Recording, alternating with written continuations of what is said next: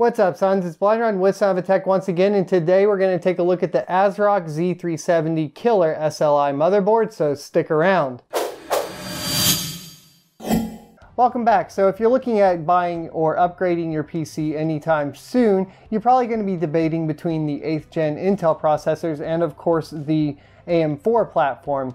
The good news is you have plenty of options out there now thanks to the latest and greatest Ryzen processors, and it's going to actually be a little bit of a chore picking which one to go with. The thing that you're going to get out of the AMD side right now is decently priced motherboards that you can still overclock on. On the Intel side, unfortunately, you're still going to be stuck with the Z series being the only overclockable series for motherboards. This does drive the price up. However, if you're looking for one that's not priced too ridiculously, this could be one of your options. While the power phase design is only 10 power phases compared to the better power phase design on, of course, the Fatality and Pci series from ASRock, it's more than efficient for any sort of overclocking on K-series chips, including the 8350K and of course all the way up to the 8700K.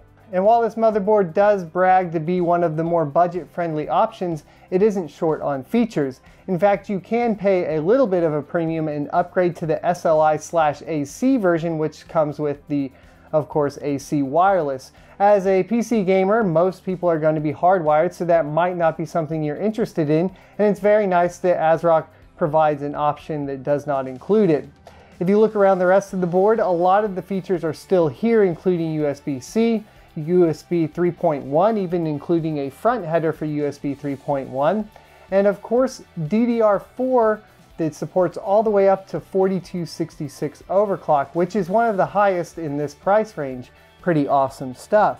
A couple of other notes is this motherboard doesn't just have the Realtek NIC, as it does have an Intel Gigabit NIC, which is awesome, and that you are going to be able to support two-way SLI and Crossfire, and it does actually have a total of 6 PCIe slots. While there isn't currently a Pentium available for these motherboards, later on down the line this could drop in price, and when these Pentium versions of the 8th series Intel CPUs come out, we could have a decent mining motherboard right out of the box, seeing as I do know it's been kind of hard to get a hold of mining motherboards thanks to all of the, well, miners buying them. So there's always other options I want to look at, and this could be an option for a 6 GPU mining setup or mining rig.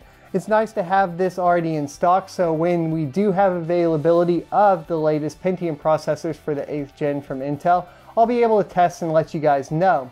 It is good news that in the BIOS I was able to find that it does support above 4G decoding, which means that is right up the alley with, of course, any sort of mining motherboard features that you want to have included. The other option is a by Pci Slot Speed or generation setting, so you can go buy all of the PCI slots, including the by 1 slots, and set them to PCI Gen 1, 2, or 3, which also tells me that we're already way ahead of the game compared to some other motherboard manufacturers for mining. Now, if you were going to mine on this motherboard right now, the cheapest processor you can go with would be the 8100, and I'll leave a link to it in the description below, as I do know a lot of, like I said, these mining motherboards are going out of stock, and I'm pretty confident that this one will get the job done. Of course, if there are other options, such as ASRock's own BTC Plus motherboard, of course, go ahead and grab that, as it should be around the same price, but currently you're talking about out of stock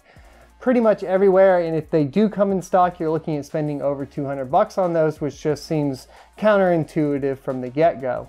Now, this motherboard also features 2 M.2 slots in very strategically placed locations that will not sit directly under your graphics card and get all hot, which I'm very happy to see. And it does support RGB LEDs, including an RGB header, as well as an RGB light underneath the ASRock covered portion right here. And for this price point, that's definitely notable. In the box, you'll find the usual suspects, including a quick start guide, a motherboard manual, SATA cables, and of course a throw-in here, an SLI bridge. Now that pretty much comes in every other motherboard package or box, so it's nothing really of note, but worth mentioning just so you guys know and can be sure that you'll grab it. Now, it did come shipped quite well, but I did get it shipped from ASRock themselves, so that's no surprise there. The box did include the motherboard on top of a foam packaging material inside an anti-static bag.